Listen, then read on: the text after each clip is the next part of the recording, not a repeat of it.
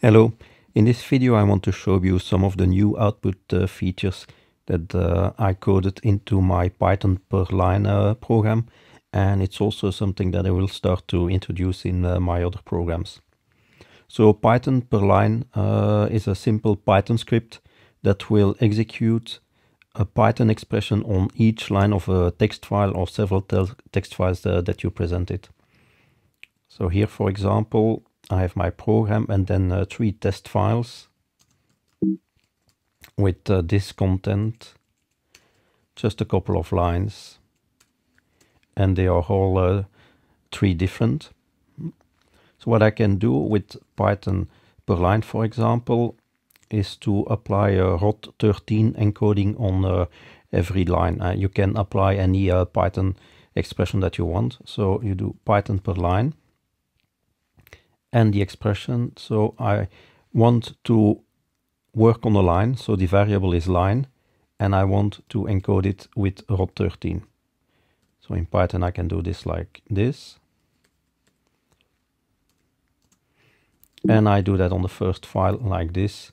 And then you have your output that is ROT13 encoded. And of course you can do it on several files. Now this is the output. It is directed to standard out. If you want, you can of course redirect it or use an option. Let's take the first one here, or use an option O, to write it to a file. So result.txt, for example. And then you have no output to standard out, but you have your result file here. The output is written to the result file. Okay. So that is something that is present, of course, in many of my tools. But now I'm going to show you the new features.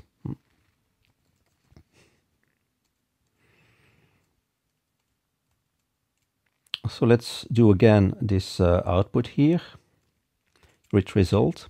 And now you have some extra features for output. So let's put double quotes around it, because here on the Mac we want to escape the hash character. When you start the name of the output file with the hash character, then you can use different options. Like for example this here, C stands for console. So when I use this name as an output file, the output will be written to result.txt, because that's the file name, but it will also be written to the console, so standard out. So C stands for console. So with this you have 2 outputs, one to your screen and one to the file. And for very long files, that can give you an indication of your progress.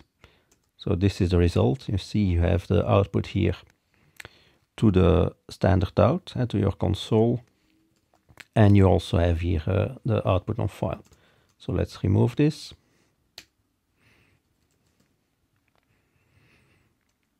Now, if you're not inspired and you cannot come up with a good output file name, like people will type something like this, XXX, okay, but after some time you will no longer know what this is about.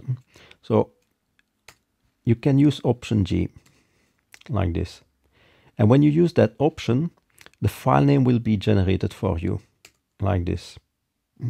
So now if you look here in the output, here you have a new output file, and the generated file name is the name of the tool, extension.log, and then a timestamp with the date and the time. So I can look into this file like this, and that's the output. Of course, if I run this many times, then I each time get different files. You can of course also combine this with console output like this, say CNG. Then you have your console output, but you also have the generated file. So you can combine options. Now let me remove those files, those generated files, like this. Another thing that you can do with the generated file is provide a keyword, like this demo.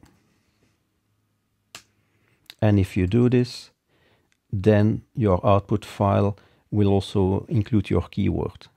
So that is something interesting to do if you want to run your tool several times and have several files with different results. Just use a keyword, and then the tool will add a timestamp to have different files. If you have a lot of files to process, like for example here, we will process all text files. You can get an idea of progress by using option P. P stands for progress, like this. And then here as output, you can see here the progress files that were made. Of course, now this output was not directed to a file. And what you want to do, of course, is to direct this to a file like this. Then here you can see the different files that were processed, and you can see a progress when it takes a long time. And of course, you also get your output here. Here, yeah, P was created because I did not add the file name, but here, result, I have a file, the content of my output.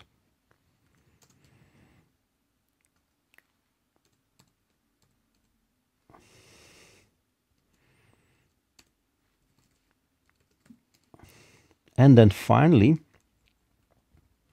if you are processing several files, then you can also make that each output for every single file is stored inside a different file.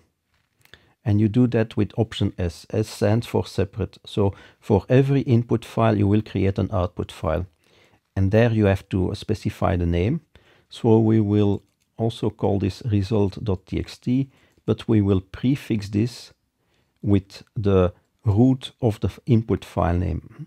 And the root is the file name without its extension. So %r% stands for the root of the input file name, like this. And when we do this, you can see that now you have 3 different output files, like this, and it only contains the output for the input file test1. And of course the same for test2 result and test3 result.